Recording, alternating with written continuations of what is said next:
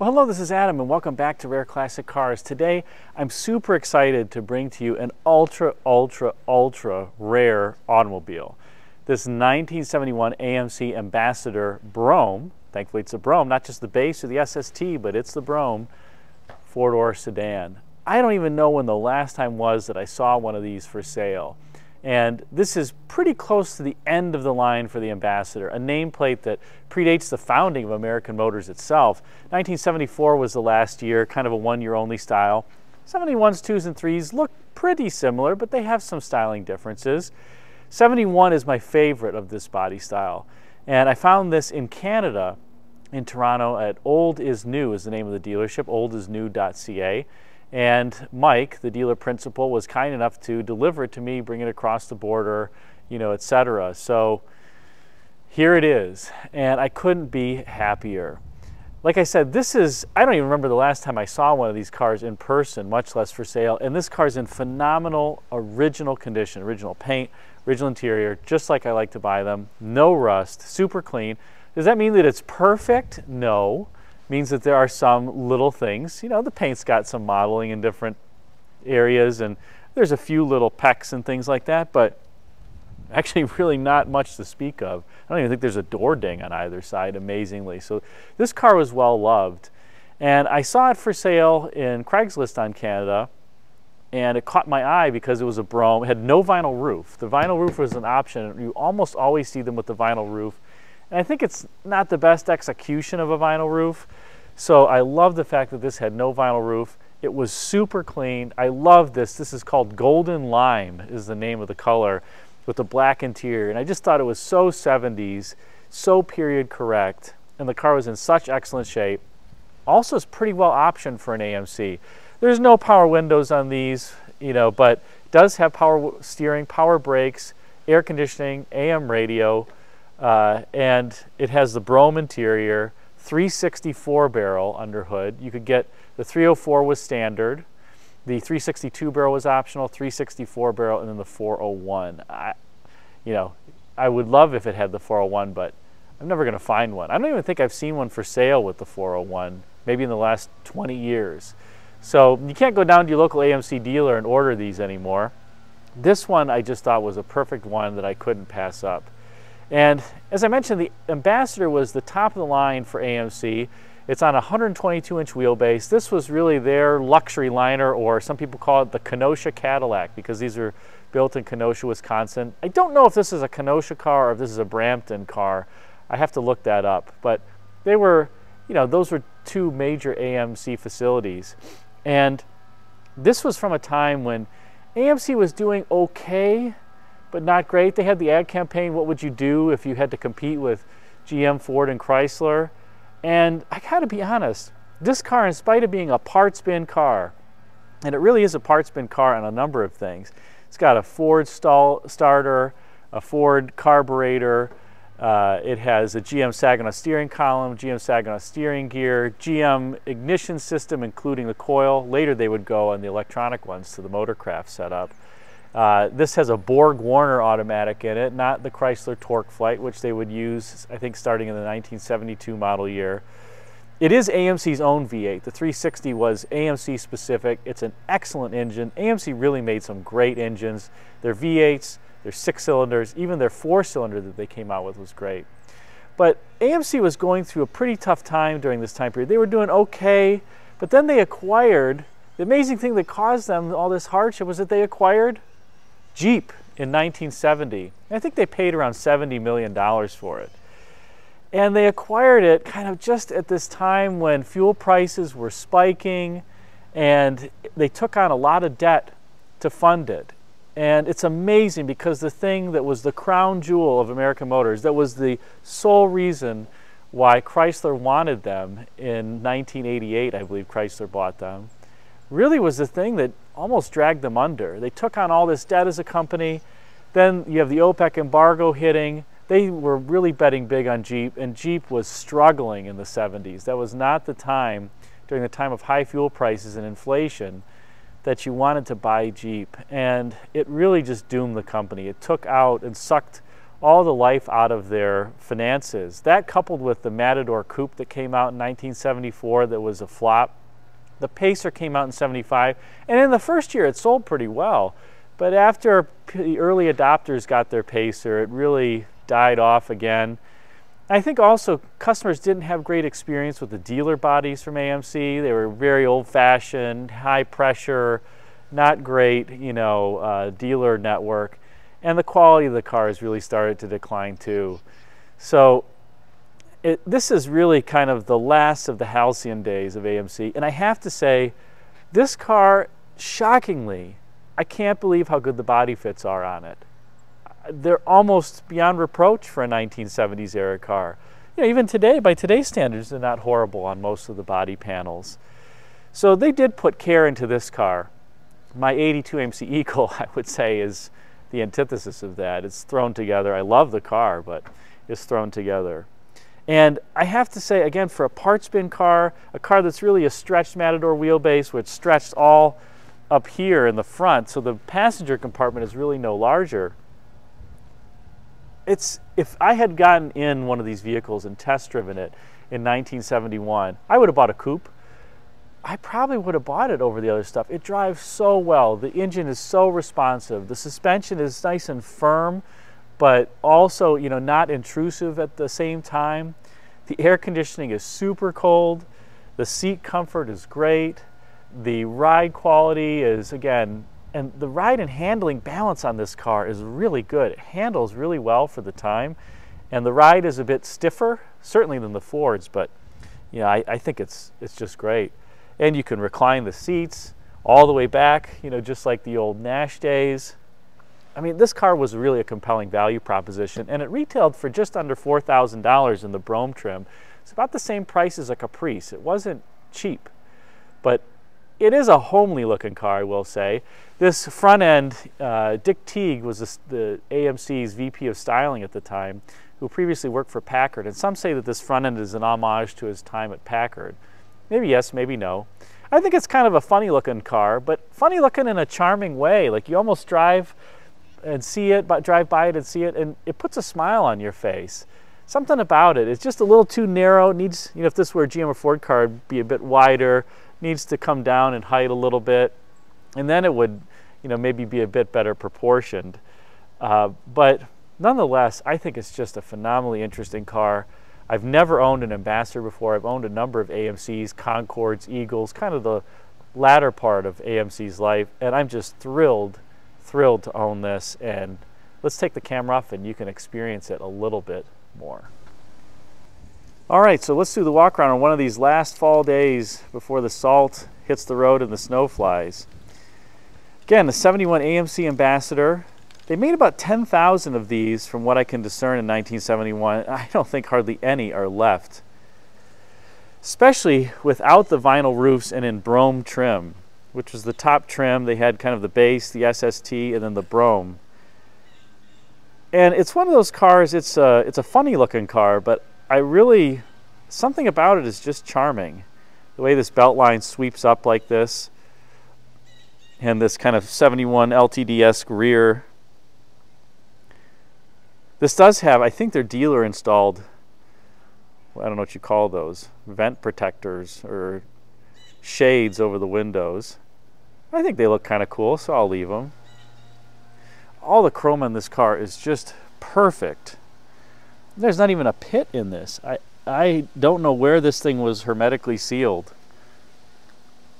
but it certainly was well loved and well taken care of. And the amazing thing is the Ambassador, like I said, it was on a stretch wheelbase, 122-inch wheelbase, bigger than the Matadors, but the passenger compartment is really the same. But you don't miss, I mean, this car feels so open and airy. The dashboard is very far forward, so look at how much space you have between the bottom of the seat bolster and the dash. I mean, it just gives you the sense of this open, airy cockpit. And the seats are very comfortable. Watch my video on the strange features and quirks of this, and you can see these seats recline all the way back, very early reclining. You move this lever back and forth, and it kind of ratchets it back. These seats are also all the way back. I'm 6'1". It's almost too far back. They have great legroom in the front, and look at in the rear I've got tons of legroom as well still. They do have this funny cheap fiberglassy cardboardy headliner that was in all the AMCs really, aside from the mouse for a headliner in the later ones. And it works fine, but it's, you know, AMC was a pioneer in some of these cost-cutting moves, which is why I love them as a finance guy. It's the same headliner color for any car. Something that would later come to modern cars near you.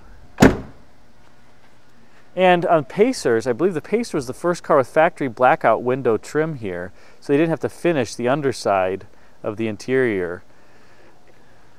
And yeah, I don't think anybody noticed, and they saved some money.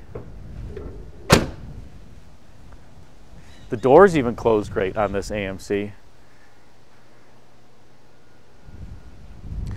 I do like the rear end treatment. It looks like it needs about 3 or 4 more inches in width.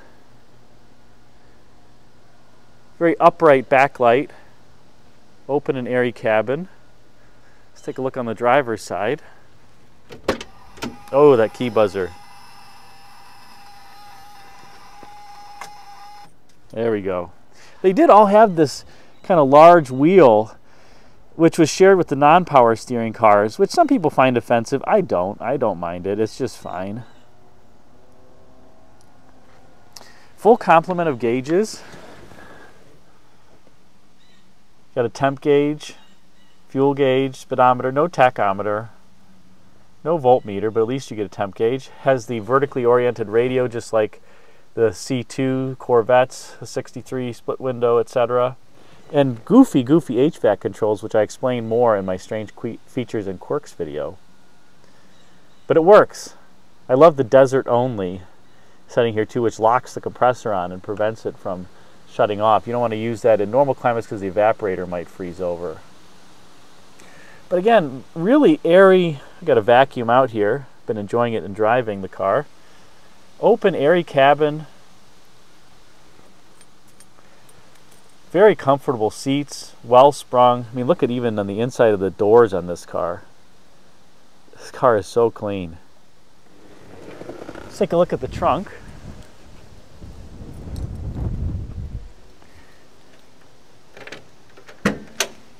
And a very stiff torsional spring on either side there. Not the typical torsion bar, but there's a little torsional spring on either side that lifts the trunk. And yes, this car has a number of trophies from the American Motors Owners Association. Best Ambassador, 1992.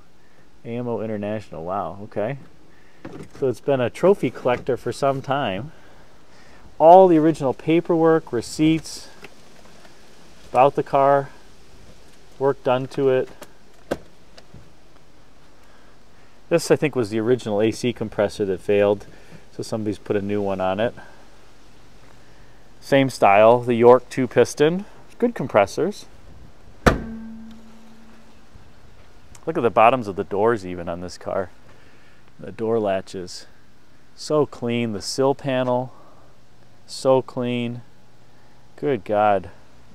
Probably the cleanest, oh, one of the cleanest for sure 70s era cars that I own. Let's see if I can get the hood open here. And there's the 360 cubic inch V8. Again, you could get the 360. The 304 was standard. Air conditioning was standard on this car. Might have been the first car to have standard air conditioning. But this is one down from the top. The 401 was the top dog. And you'll notice in the motor compartment here, these AMCs all have the same width motor compartment. They had really one platform. So whether you got a small car, a big car, it all was able to run down the same assembly line, all really on the same platform. They just put, I guess the AMC folks call these fender troughs, to that extend the motor compartment out to the fender. And on some cars like the Matador Coupes, these are humorously wide. They're pretty wide on this car, but I think the Matador Coupes are even larger. Genius, again, cost savings ideas. Sorry, I love that as a finance guy. But like I said, GM ignition system, even says Delco Remy on the coil, Rochester Products, evaporative canister, Ford Motorcraft carburetor. I think this is a Motorola alternator. I might have misspoken in the other video, but you can see the Motorola Products voltage regulator, I believe there. Ford style starting relay, although it is different, not interchangeable. Saginaw steering gear, Borg-Warner transmission, GM master cylinder, I believe. I mean, who cares? It runs great. Genius. Let's start it up. When I got this car, the seller said it ran lean, and you kind of had to wait for it to warm up a little bit, and then it ran great. Well, the choke was missing a clip on the rod. That was it. Now the choke works, and it starts. Fires right up.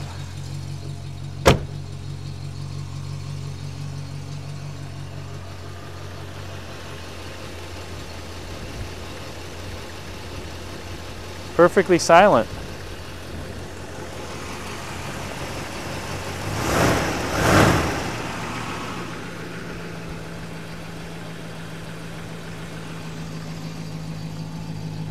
Single exhaust. And somebody's put a chrome tip on here. I might take that off at some point, but at least it gets the exhaust away from the rear valence panel.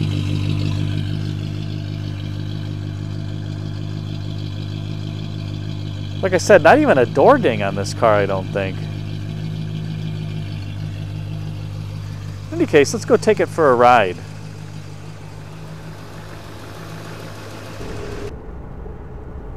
All right, so here we are in the AMC.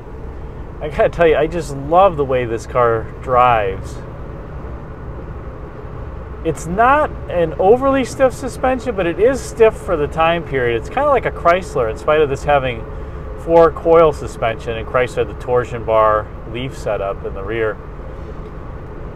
And this car just handles so well. This 360 V8 is extremely responsive. I mean, really responsive. Great torque.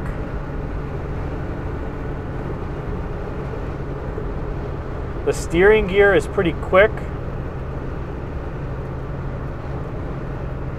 The seats are comfortable. It's a windy day here, and you do get a little more wind noise in this car than the Fords or the GMs of the era, but it's not offensive at all. The side glass in this car is actually pretty thick. I was shocked for AMC standards. I mean, this is thick door glass. So they were trying hard to make this a premium car. In spite of the fact that you do have to manually operate all the HVAC controls yourself and close off these upper vents when you want it to come out just on the heat. Close those off. You can close this one off, close that one off, and then the remaining air is just forced out the only vents that are left, which are the heater vents. It works just fine though. I really wouldn't have minded it if I were a buyer back in 1971, because the rest of this car is just great. Again, the handling as I go back and forth here doesn't lean at all. You know, we're going 50 miles an hour. Super comfortable ride.